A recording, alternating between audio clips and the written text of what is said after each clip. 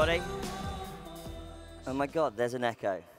How are you? I feel like we should be like have drums, bass, and guitars up here, right? Put on a concert.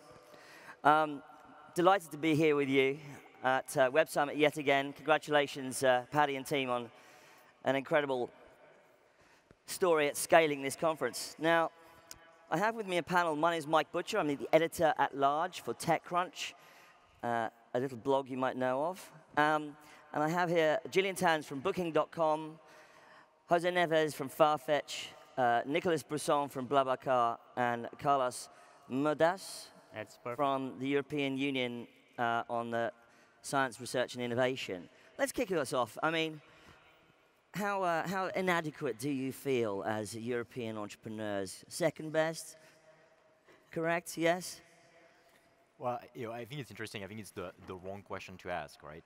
I think we keep comparing ourselves to the US and Silicon Valley as European, and it's the wrong framework, right? So if you think of how Silicon Valley came about, it's a very centralized model in the US where lots of tech is happening in Silicon Valley.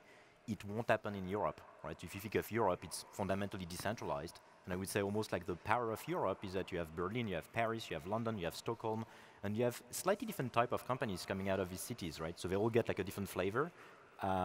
So I think the old comparison actually probably doesn't make sense to start with. But you famously not launched in the US yet. Is that because you're concerned about the enormous amount of competition there from Uber, Lyft, etc.? So talking about BlaBlaCar, no, actually it has nothing to do with competition because there is no BlaBlaCar equivalent actually in the US, right? So if you think of this long distance carpooling model, it never took off in the US. And actually it's an interesting point about US versus Europe, because in the early days of BlaBlaCar, when we described the business model, one of the first questions we asked actually from early investors was always like, who's doing that in the US? And the answer was, well, no one. And the next sentence was, okay, it's probably not going to work then. I think it has changed, right? So if I look at the last 5 years, I mean, first, I think there is like a generational shift. So you see like lots of like young people, top graduates actually want to work for startups. That was not true 5 years ago. That was even less true when I came out of school, like in 99, 2000. So I think it has changed. So we have that shift. And even in terms of two things, right? In terms of investors investing into Europe, it has increased a lot. And regulators actually understand Europe actually a lot more today than 5 years or 10 years ago. I want to talk about regulation in international markets in a minute, but Gillian, I want to turn to you. Booking.com, I'm sure you guys are mistaken for a US startup all the time. Is that correct? No, well, not really. I mean, we're a startup that grew out of Amsterdam, so we see ourselves as a European success, which turned into a global leader. We're the third largest e-commerce company in the world. And basically, we grew out of Europe. And I think if you compare it to the US, I mean, for startups, it's great to have a very big home market. And I know when we started in Holland, the home market was very small. The advantage was that we had to think very early on how to cross borders and how to work with translations, how to deal with different cultures. So that was the advantage, which in the end, what made Booking what it is today. But if you have a big home market, it also has its advantages that you automatically have a large customer base which you can test and learn from.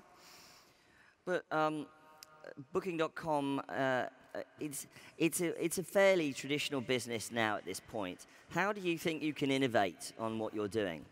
Well, I wouldn't say it's a very traditional business. If you think about how fast innovation goes at Booking, we do over 1,000 experiments every day on customers. That's how fast Booking still is innovating today. Almost half of our business is being booked through mobile devices. We do lots of innovations in the whole travel experience, so to speak. I mean, we're a technology company at heart, so we innovate through technology, and since technology and techniques are constantly changing, also Booking as a company, of course, and the service we deliver is changing. Turning to you, José, with Farfetch, the business model that you came up with originally, this boutique system that served very much the high end of fashion, luxury markets and boutiques. Do you think you could have done that in the US, or was there something particular about the business of fashion, I suppose, in Europe that allowed you to develop the business model? I think I most probably would have failed if I had started in the US. To give an idea, actually the UK is not our largest supply market. Our largest supply market is by far continental Europe, so France, Italy are much bigger than the UK in terms of supply. And we, by chance or by madness, we decided to start from the get-go with 5 countries from the supply side, Italians and French included, and that's what gave us traction. Still today, 33% of our business from the demand side is American, so they're our largest customers. But from the supply side, it's only 10%. So 80% of the supply is coming from Europe, actually. So Europe actually in fashion is #1 unquestionably.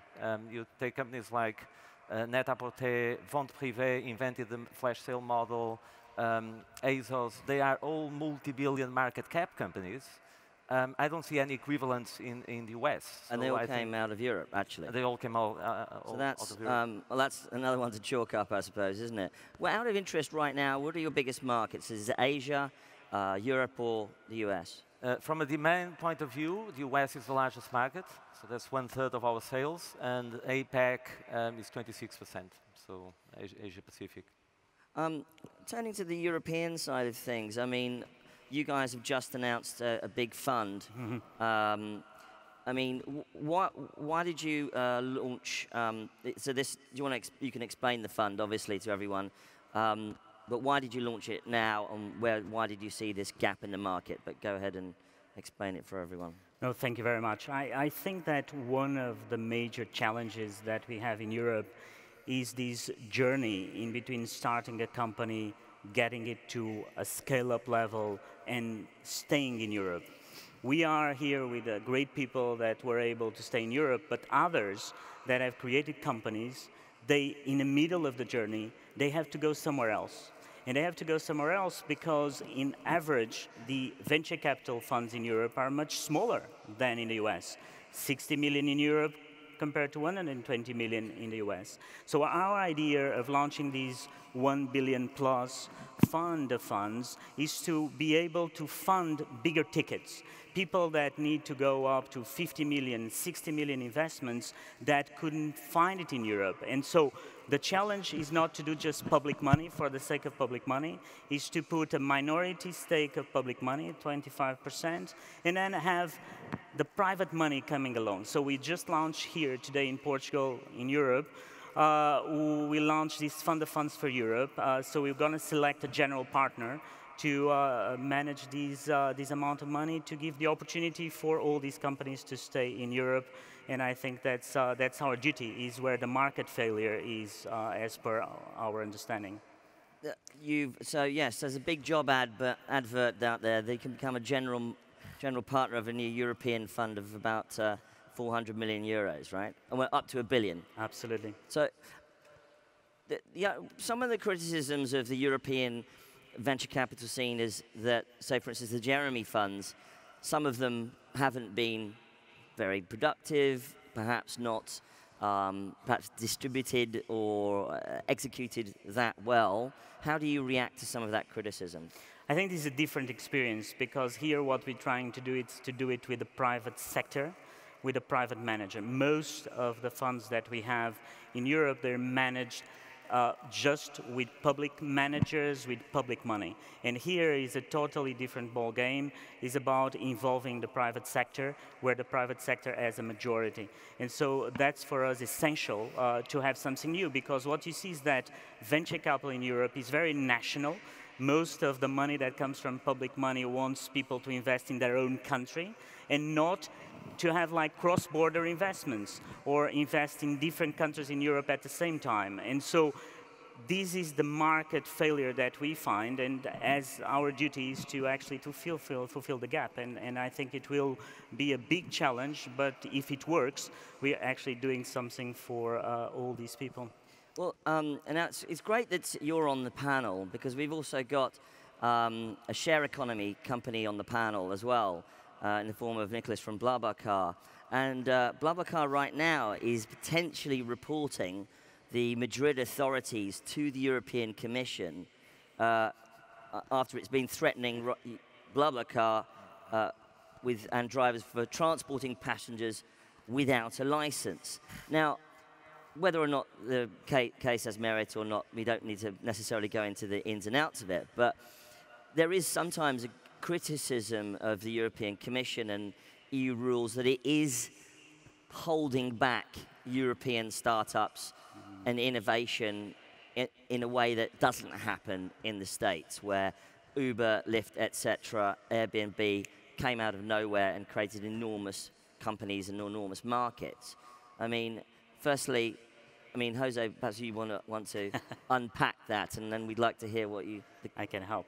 You think. Go ahead. Should I start? Should you start? No, I mean, I can start and probably will help you to see where's my position on Please this. don't agree with each other. No, but you get the wrong person on the panel, because I'm the innovation commissioner, and so I'm passionate about So you're going to push these guys. So I'm not pushing anyone. I'm just saying that Europe cannot lose this opportunity. And the problem today is that you have politicians that are on a time lag of 5 years to do legislation about things that are the future that they don't know. And so you have a gap in between technology and all these guys that their lives is on a day-to-day inventing and innovating, and politicians that take 5 years to legislate about something. And so when you legislate after 5 years, you're legislating about something that does not exist anymore because the world has changed. So you have to change that in terms of creating ways of smart regulation and regulating for the future. And that's one of the things that is one of the projects that we're working very, very hard, is to get together with people like them, sitting around the table and saying, look, what are we doing in terms of legislation? Are we doing something that will impair innovation, or are we doing something that can actually get us to the next level? Well, it sounds like you've got somebody potentially on your side here, but as at this moment, there are still issues, aren't there? Yeah. So if you step back, right, for a minute on this whole thing, I mean, we started this company 10 years ago. We've been scaling it in Europe, even outside of Europe. Today, we're in 22 countries. And the reality is, because BlaBlaCar is based on a very basic concept, which is people share their cost, as their ride share between cities. We had zero regulation problem in France, in Germany, in the UK, in most countries in Europe, even outside of Europe, right? So if we put that in perspective, actually, that's the first time we have like a small bump on the road. In that case, it's the city of Madrid in 10 years, right? So I think we should be careful when we say like the regulatory environment is very difficult. I think it depends. And for us, if I'm honest, it's actually been pretty good. It's actually been pretty easy. And whenever we go to Europe, actually to Brussels, it's actually been a very good discussion. And what I discovered, I guess, over the last 2 years, right? I mean, I never thought I would talk to commissioners actually at the EU like a few years back. So it's a good problem, right? When you start talking to regulators. But what's interesting is when you go to the European Commission, actually they want to listen, right? I mean, the thing that was striking to me is the asymmetry of information between startups and actually people doing a regulation. So if we bridge that gap, I think it's going to go in the right direction. And in our case, actually, we're going to the EU to fix a problem in Spain, actually, right? So we're calling upon the EU to help on a member state issue, right? Which is a different. Do you think you're going to take a different? Just quickly, just briefly, do you think you're going to have a fairer hearing at a European level than maybe an Uber, etc., has had in terms of its hearing in the British High Courts about how it treats its workers, etc.? I think it's a complete different case and a complete different process. So I think it's hard to compare, to be honest. But do you think that do you think the Commission or the EU authorities are more shall we say, sympathetic to European companies? I don't know, actually. No, I mean the Commission will always be fair and treat equally all companies. But one of the things that we're talking here that I think is very important also for people out there is to think that there's always this negative perception of Europe that we have to fight back. And people have a negative perception until they meet Europe. They go there, they talk, and they see what's the invisible things that we're doing to get you on the same level in between the countries. It's a huge fight. It's 28 countries. You have to get them all around the table. You have to fight and discuss, and then you get to a solution. But there's this negative perception, and I'm so glad that everybody here knows that it's actually more of a negative perception. You know, I'm always very quick about the story that, that we tell a lot in psychology by the halo effect, that at some point in the States they did a survey to see the top 10 law schools of the US by perception, and Princeton get on the top 10. The problem is that Princeton does not have a law school. And in Europe, you know, people have this perception that is negative a priori. We have to fight that. Well, as the token Brit on the panel, and therefore probably the token negative person, I guess, I'm going to have to ask the question, and don't worry, we don't have to end on this, but is Brexit going to make Farfetch move its headquarters from the UK? Is Brexit going to make Booking.com a bigger deal in Amsterdam because you'll be able to hire more easily and suddenly your workforce will all have English accents? What do you guys think? Well, Farfetch is very proudly Portuguese and British, so we started from day one with 2 offices. UK, obviously, the London office is key to our business, and we are worried. You know, it's a long-term concern, and it's all about talent, to be honest. So in our exec team, we have 2 Brits. And then we have, I think, 2 Americans, and then we have a bunch of European Union nationals, 1 New Zealander. This is what makes London a fantastic city and a fantastic place to build startups. And if this all backlash against immigration, if this really carries through and actually has a material impact, will be adverse to the startup community for sure. Do you have any sense that the somewhat negative atmosphere in England right now in the UK about Brexit is affecting your international workforce, or any of them in London feeling maybe I'm going to? Not really. I think you know, in the aftermath of the referendum, the day after, I'm sure you remember that. It was a very depressive day in London. But I think, you know, the British government has always been very shrewd and savvy over centuries in dealing with international affairs. So we count on that tradition of wisdom, and wisdom will prevail. Cross fingers it continues to that case. Do you think that international European companies will benefit from this kind of new environment where Europe really has to, like, punching above its weight to some extent in order to keep the project alive? Or what's your view, Gillian? Yeah, I mean, I have an opinion about that, and it's more, if we think about that Europe is going to help with funding, that's great, but I think the funding, probably these startups and scale-ups needs to hire lawyers, because if every startup or scale-up needs to find out how to operate in all of these countries in Europe, that is a big job to do, and Europe has a job to make it simple.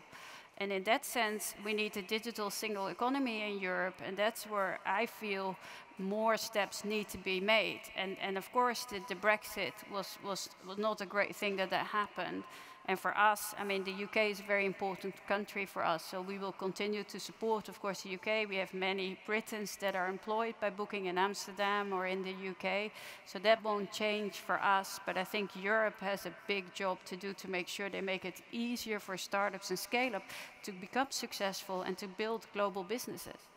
That's a very good point you raised about the digital single market. I mean, do you think it's going to impact your businesses as entrepreneurs? I mean, you must be quite interested in, obviously interested in that your role. You know, where is it? Is it going to be delivered anytime soon? Where is the project at now? No, the project is going on very fast, and we had here the vice president for the digital single market in the Web Summit, and he has been explaining every step of the way what we're doing in terms of you name it, e-commerce and delivery of e-commerce, that we've just done a great step for anything related to pricing and how you deal with all the countries. But basically, it will take the 5 years, because it will take the convincing around the table of the 28 countries. But a lot was achieved. A lot was achieved already, and so we are very positive that we'll get in these. Do you guys care about this digital single market, or are you just carrying on doing your businesses? No, we do both. In any case, you carry on doing your business, right? But I think we need more of Europe, right? As Gillian was saying, I mean, if you need to set up like new rules, new subsidiaries, new employment contract, new everything in every market, it's just a pain. Yeah. Like, we should not be doing that. We should be building the business. We should be scaling fast. So if you look at a company like BlaBlaCar, I mean, 5 years ago, 6 years ago, at the beginning of the company, we said we want to be European. So it was a big thing. We hired European. We've set up offices in every market. Today we are, and we're even becoming global. I think today we need more of Europe in terms of regulation, in terms of labor law. We don't need less of Europe. We need more of Europe. And that's not going to come overnight. So I don't think it's going to fix the BlaBlaCar issues on regulation tomorrow. But I think for the next generation of companies, it's going to be better. And for the generation after that, it's going to be better. And if you look at where we are today, do we have the talents in Europe? Yes, we do. Do we have the market size in Europe combined? Yes, we do. Are we able to build unicorns and big companies in Europe? Now we can. Right? We didn't know that like 5 years ago. I mean, we struggled to do that 5 years ago. Gillian, I noticed you guys just did a deal in India with a frequent flyer program. So you're obviously looking at international markets. How there's a lot of talk about emerging economies, companies really having to get into emerging economies. You're getting into India. That's obviously a priority for you. Yeah, I mean, India, but also China, Japan, these are all markets that Booking is investing in a lot, because these are, of course, if you think about customers that are going to travel in the future, these countries will deliver a lot of tourists also coming into European countries. And just for the journalists in the front row, as my colleagues, they'll hate me if I don't ask this question of you, sir. At Farfetch, apparently there's a rumor going around that you're valued at about $1.5 billion, so unicorns coming out of Europe, and you're now looking at a flotation. Is that correct? You want to confirm or deny that rumor? So the flotation piece came out on Bloomberg, and we already corrected it. So it's what's stated is not true. So we're not going to appoint any bankers anytime soon. I think it was one of those bankers that jumped the gun, probably. I don't know. But I don't know where the source came from. But no bankers being appointed, and no plans for 2007. Don't listen to the bankers, everyone. Right. Well, thank you very much. It's been a pleasure to talk to you.